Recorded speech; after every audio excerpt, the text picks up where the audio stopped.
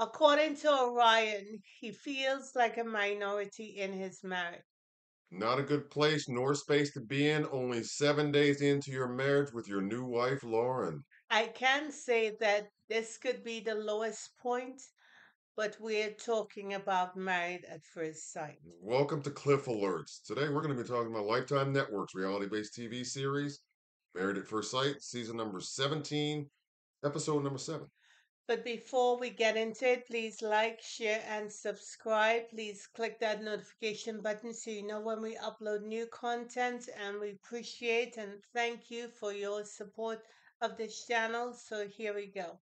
A lot to work and unpack on this episode, huh? Well, it's a carryover from last week when Orion says that he wants to take sex off the table. And that bothered Lauren to such an extent that she wanted to have a conversation with him about it. Yeah, she even went so far as to accuse him of flip flopping on the issue. She wanted to know from him specifically why would he say that she slept with someone prior to the marriage that he would say sex is off the table. What exactly did that mean? He felt like the commitment and signing up for Married at First Sight would lend the participant to withhold themselves until they were married, but she had a different mindset altogether. And He wanted to keep it a sacred space, his body, and abstinence, and she wasn't even thinking or considering that. and obviously that didn't set too well with Lauren, and she actually made the comment that she felt like she was being judged by Orion, and I don't know. I'm not necessarily on board with that part of it. At the same time, I can understand because she took a different approach, and that different approach didn't set well with Orion. That was something that was not something that worked well in her favor. In that moment, she said she did not feel safe with him because, as she said, she felt like she was being judged. Yeah, also too, we've already talked about this, but I think the point that bears repeating. Why on earth would you, if you're Lauren, choose to reveal something like that to your new husband that you just met 7 days ago, um, thinking that in the interest of getting to know your partner in a complete way, that would be a good thing to share? That kind of information you keep to yourself. That's my philosophy. I have no idea why women are going around sharing their experiences. I don't think the brother is going to be interested, and if he hears about it, he may respond in a kind of way that you would not like. So to avoid all that ish, you keep that information to yourself. Should have kept that for business. In other words, if I understand you correctly, don't unnecessarily volunteer information. Now, I'm not. I'm saying she should share the information if asked, but in a What? private format. Right, Certainly not now. but she didn't. She asked the question to him, and he responded. But then she voluntarily divulged herself, didn't she? One thing I see a lot of women doing is treating their men like their girlfriends. Women talk a different way when they're together, when they going deep. Men don't want to hear all that. Say it again. Say it again. Men do not want to hear all that stuff. They zone out. Got it. And if you want them to focus on what you're saying, speak their language. So you don't need to be Jada. We don't need information like that. It's unnecessary. Yeah, everybody knowing your business at one point can come back to bite you in your behind at another point later on down the road. So I just think it's unwise for a woman just meeting a man to sit him down, you having dinner, and he's getting to know you, etc., etc., and you blurt out that I've slept with 100 men. And don't forget the fact that you just got married to this person that you Right. conversed with across the table. Who's that basketball player who slept with a lot of women? Will Chamberlain. Mm. Oh, Slept he's with, one of them. he's one of them, one of many who slept with a lot of women. Yeah, but it's perceived differently when guys do it as opposed to women. Exactly. Or while it may be every bit as bad, it's not perceived that way. Exactly. Okay. So keep your business to yourself. That's all you got to do. Don't sell your own tapes. Say that again. Don't sell your own tapes. Amen. Hallelujah. And thank you, Jesus. They have this conversation and kind of get, shall we say, a little heated, shall we say, with one another. Well, the conversation continued when she went to the gym and she came back. Okay. And they continued the conversation. He apologized.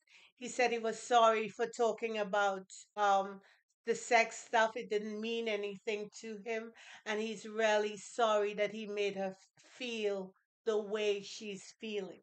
And Yeah, she and was, he even said that, or took ownership of that part of it, and he also said that he felt like, at least conversationally speaking, as a husband and to make Lauren feel safe, he dropped the ball. yeah, right. So all that's good and well.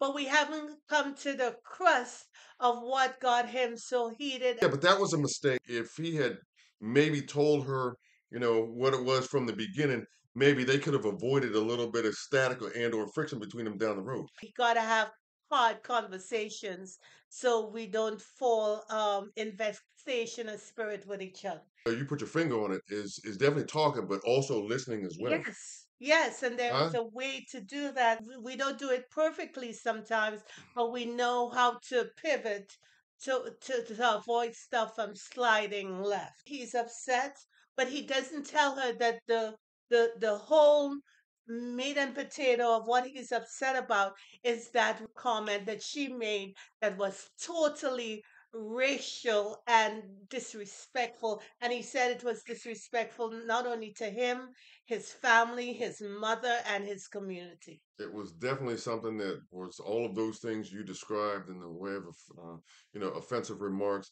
Was thoughtless.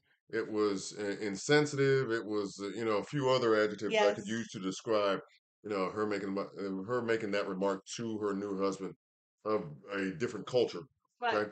One of the things that I think that, and maybe we've said this before, but again, another point that bears repeating, she should know better. Thank Now, you very now, much. last time I saw based on the episode, she wearing a brown jersey like I am, huh? Huh? So that automatically comes with a certain awareness and/or recognition based on how you have to go out and deal with society as a whole or in a larger context. That you are how you are perceived and how you perceive yourself and how you deal with others ought to be more sensitive based on your own experience. Okay, so she doesn't know better, and what happened happened. But I think if the brother said, I need space, you give him space to process what is going on for him to come back now and say what exactly is the case. Because you're going to shelf your opposition to him for forgiving you immediately because that's what she wanted. Yeah. She wanted him to forgive her immediately and not feel what he's feeling. Giving him the time that she thinks he needs rather than the time that he actually needs to be able to recover from this and move forward with it. So he is still steaming around with the vexation of spirit that she offended him and his mama and his people. And that's a deep offense. Well, Because one thing he mentioned when he finally articulated what was wrong, he said, how will indigenous people feel watching this play down?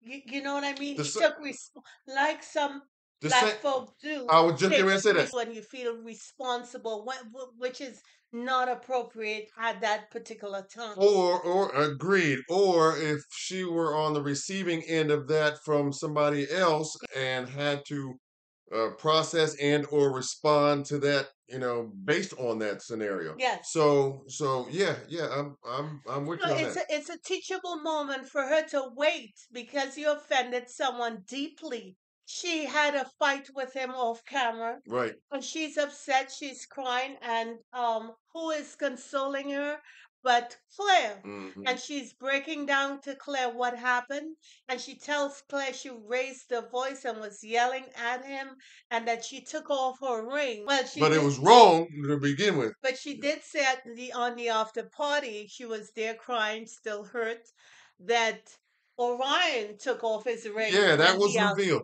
Right. So maybe, and if I understood it correctly, he did that first. Yes. So if that's the case, then maybe she felt like, oh well, if he can do this, I can step it up and do one better. They called Dr. Pierre Hmm. to find out what should they do because they were having difficulties. Yeah, and Lauren was the one I believe that suggested that, which was good. See, I'm glad that they're showing an interaction between the counseling Hmm. portion of this Yeah, because they're going that's what through you've it been. seriously, and that's what That's I've what been you've been asking pushing. You've been for pushing a that long for time. not only this show but others that other shows that we review in terms of a presence by the experts and doctors and the people who are trained professionally to deal with these kinds of relationship challenges. Yes, because you could get stuck on stupid. And stupid is what stupid does. I'm not calling anyone stupid, but You're talking you about know, actions. You're not you talking know about people. exactly. I'm with That you. I could got it. make you do another thing and compound the situation even worse. I got it. So it's good to have someone with clarity and sense. Hmm. And she advised them that think about their relationship as a bank account, and Hmm. they're investing in this bank account. Hmm. So they're only depositing good stuff in it. And during that conversation with Dr. Pia, I think, if I'm not mistaken, one of the things that Orion revealed, and I guess in a candid moment, is that he kind of felt like he had failed Lauren. Yes. Okay. Yes. But, Lauren came back and responded and said, no, That's not what she. you haven't done that. When Lauren kind of raised the temperature a little bit in terms of the tone of the conversation, he felt uncomfortable. Kind of felt like, okay, this is not going, the way it could, and I'm trying to do my best, but it's not seemingly being reciprocated. Do you think that he was either consciously or subconsciously attacking her in any way? I didn't feel like he was attacking her. When he said he failed her, I didn't feel that was sincere simply Okay. because he was dealing with that other thing that was burning him alive. Right, right. What she's got to do is a better job of managing her emotions when things get a little testy, things get a little, heated, shall Heated. we say. Right. And that's always a good idea for all of us. That's not just for her and Orion, but that's for all of us, I would guess. Right. And I guess he hasn't experienced the heat that black woman will come at you It with. didn't sound like it. She was heated and very I guess angry, for lack of a better word. I think she was hurt and frustrated. I Okay. So think you don't think she was angry? I don't think she Okay. was angry. I All right. think she was hurt and she was frustrated and she So was she was trying just to reacting. find her way. So she was She just was reacting. reacting Okay. Okay. emotionally. So when they called See? Pastor Cal, Mhm. Orion called him because he respects Pastor Cal. Yeah. He came clean with Pastor Cal Right. and he broke it down exactly what was hurting him. Yeah. It's like he had to talk to another. A man. Well, yeah, another male figure, a man that he respected and could go to with this issue because he didn't know who to go to, He tried to talk Orion off the ledge, so to speak. and he told him that what he's feeling is valid, Right. which is very, very important. Yep. If Lauren had said that, it would have been a different situation altogether. Co- totally agreed. Uh, Well, completely, so completely concur. he said he wanted to speak to her. Yes. So she comes through and she sits down. Orion is speaking.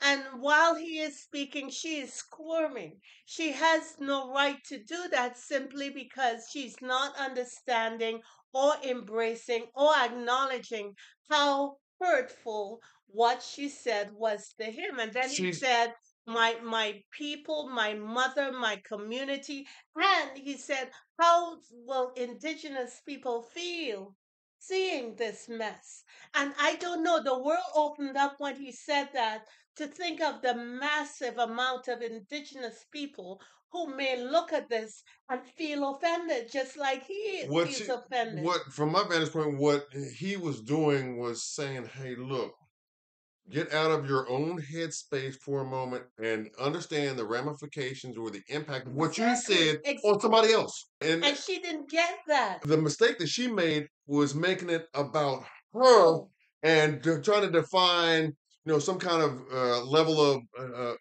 grace and or accountability on her terms and not his. One thing I found amazing is that she said that, oh, he gave her grace and forgave her. But in this moment in time, he breaking down the real core of why he's upset. And instead of just sitting still and opening herself up, to not focus on herself and her emotions and how she's feeling, but to walk a mile in his shoes, so to speak. And she gets up and do the dramatic thing. Oh, I've researched this on Google. I've looked at the It's not history and got to all do that. with anything, And yet it's still about her. right? And And she's not focusing on what he is saying. like it went boom right over her head, and she missed that moment of awareness that she needed to be able to, like you said, kind of rest in that spot and just process it, take it all in, and begin to truly understand. Right, and feel uncomfortable. Right, right. Because it's an uncomfortable moment, and sit in it. Yes, Because what you said, you got to get through it. right. And getting through it is to feel uncomfortable. So she didn't do that, and then she tells Pastor Cal they had the argument, and she was shouting, and she took her ring off, and he asked her whether she wanted a divorce or not, and she said no, she did not want a divorce.